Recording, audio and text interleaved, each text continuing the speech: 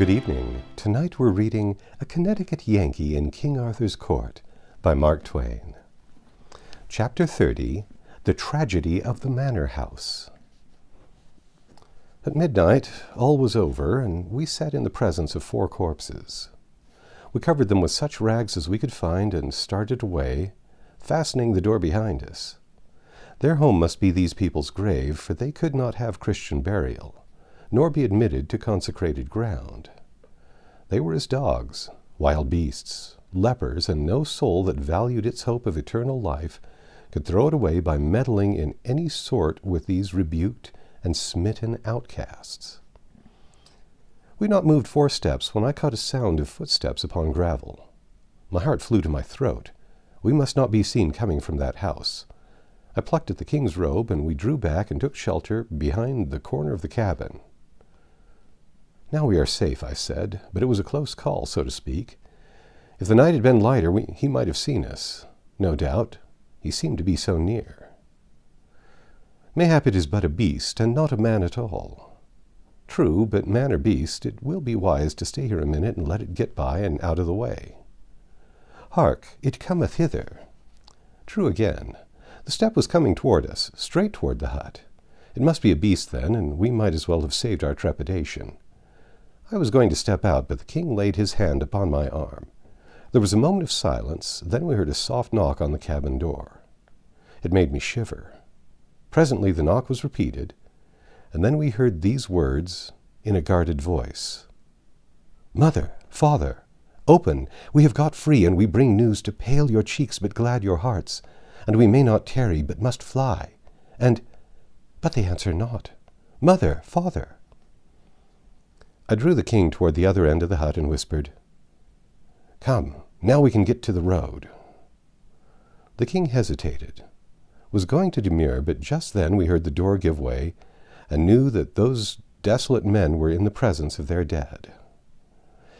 "Come, my liege, in a moment they will strike a light, and then will follow that which it would break your heart to hear." He did not hesitate this time. The moment we were in the road, I ran, and after a moment he threw dignity aside and followed. We did not want to think of what was happening in that hut. I could not bear it. I wanted to drive it out of my mind, so I struck to the first subject that lay under that one in my mind. "I have had the disease of those people died of, and so have nothing to fear. But if you have not had it also—" He broke in upon me to say he was in trouble, and it was his conscience that was troubling him. "These young men have got free, they say, but how? It is not likely that their Lord hath set them free." "Oh no, I make no doubt they escaped.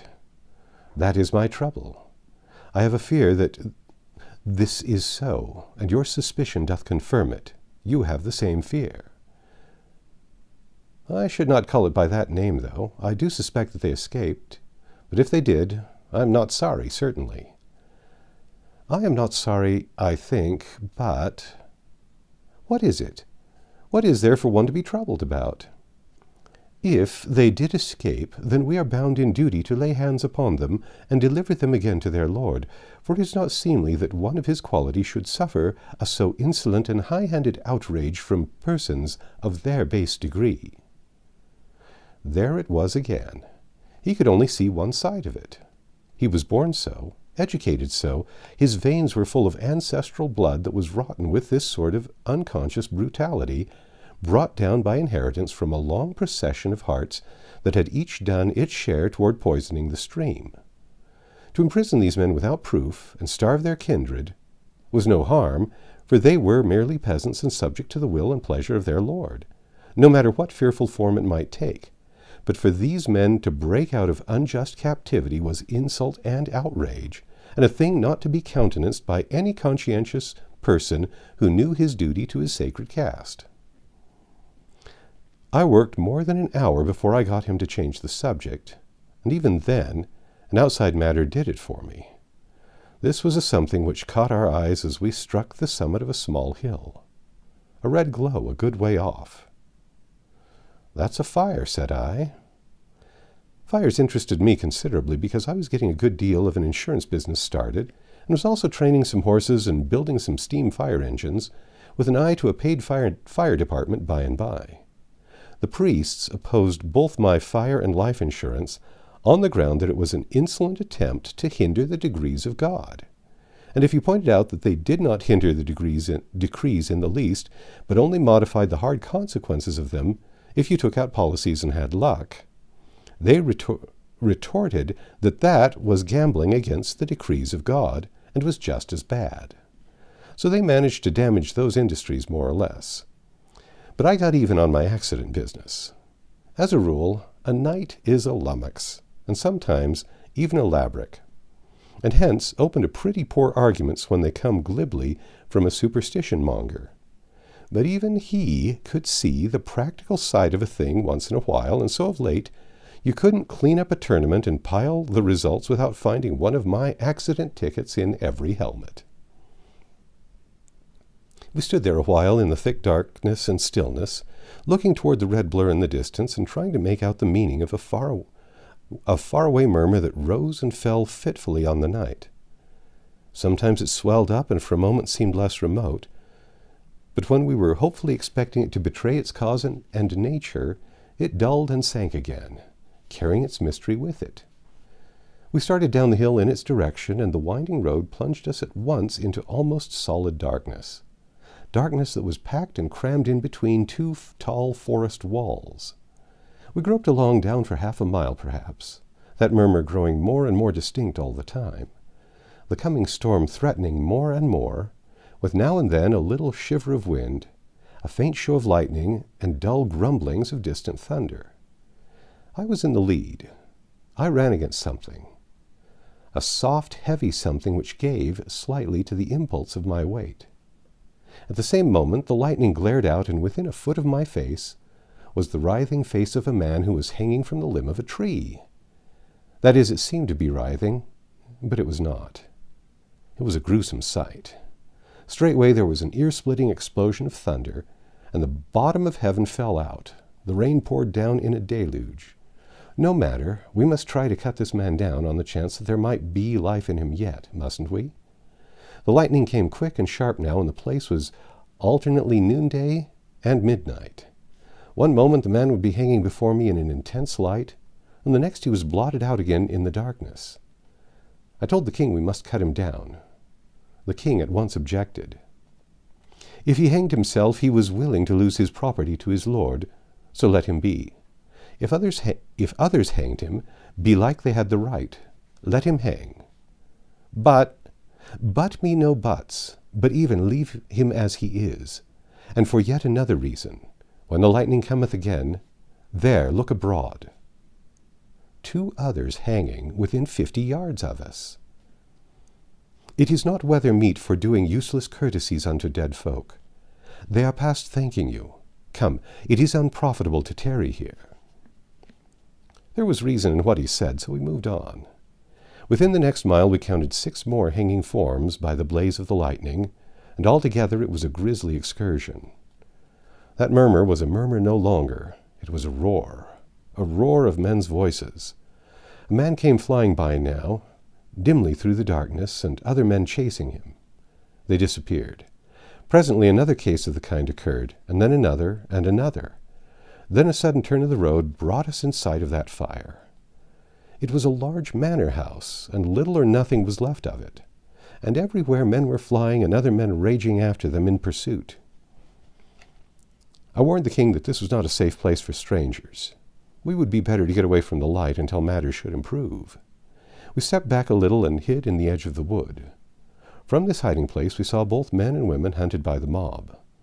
The fearful work went on until early dawn. Then the fire being out and the storm spent, the voices and flying footsteps presently ceased, and darkness and stillness reigned again. We ventured out and hurried cautiously away, and although we were worn out and sleepy, we kept on until we had put this place some miles behind us. Then we asked hospitality at the hut of a charcoal burner, and got what was to be had. A woman was up and about, but the man was still asleep. on a straw shakedown on the clay floor. The woman seemed uneasy until I explained that we were travelers and had lost our way and been wandering in the woods all night. She became talkative then, and asked if we had heard of the terrible goings-on at the manor house of Ablasor.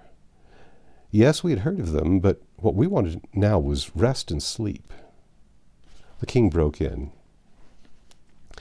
"Sell us the house and take yourselves away, for we be perilous company, being late come from people that died of the spotted death." It was good of him, but unnecessary. One of the commonest decorations of the nation was the waffle iron face. I'd noticed that the woman and her husband were both so decorated. She made us entirely welcome and had no fears, and plainly she was immensely impressed by the king's proposition, for of course it was a good deal of an event in her life to run across a person of the king's humble appearance who was ready to buy a man's house for the sake of a night's lodging.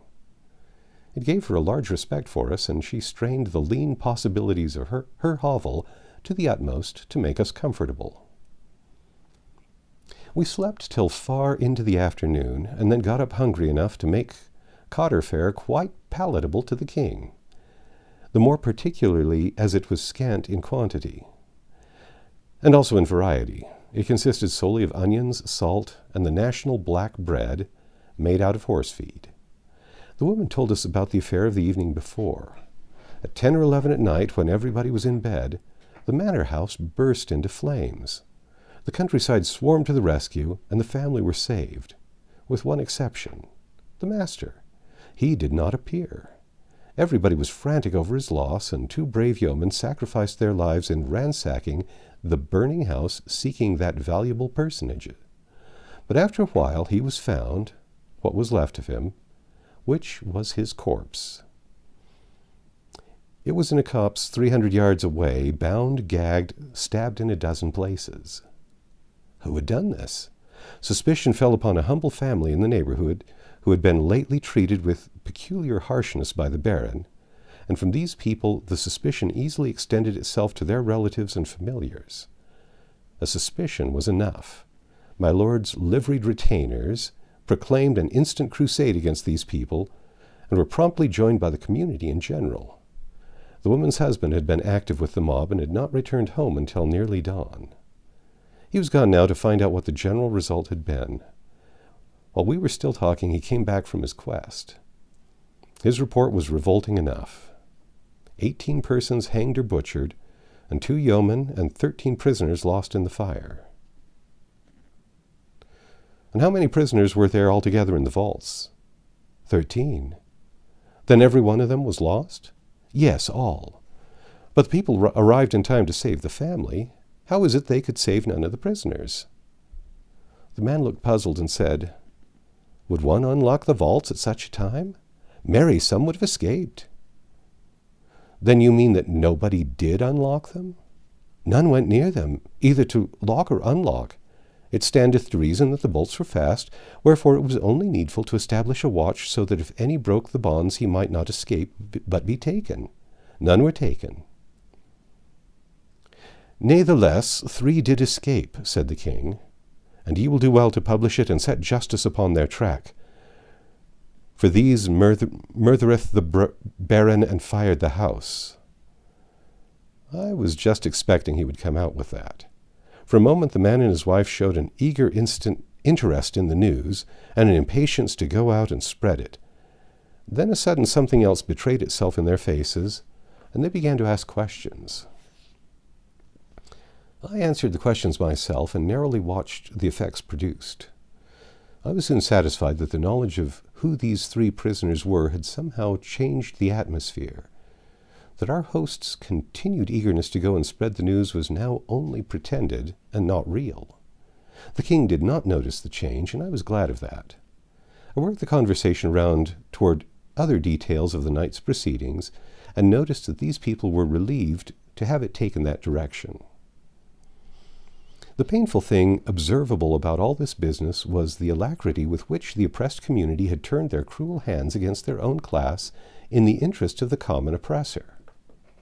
This man and woman seemed to feel that in a quarrel between a person of their own class and his lord, It was the natural and proper and rightful thing for that poor devil's whole caste to side with the master and fight his battle for him, without ever stopping to inquire into the rights or wrongs of the matter.